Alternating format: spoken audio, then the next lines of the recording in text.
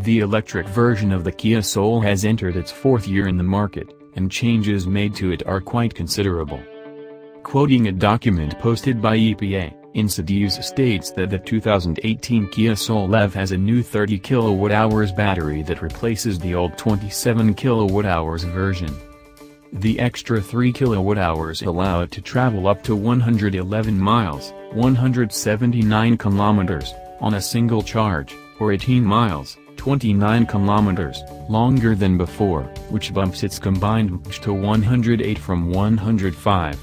Its range may not be as impressive as the Chevrolet Bolt's 238 miles, 383 kilometers, but is believed to help Kia sell more examples of the zero-emission Soul.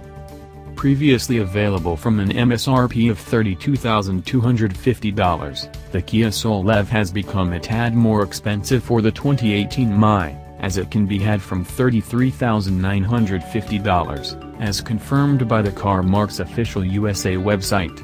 Opt for the 2018 Kia Soul EV Plus, though, with its extensive list of features, including leather-trimmed seats, park assist, and others, and get ready to pay at least $35,950.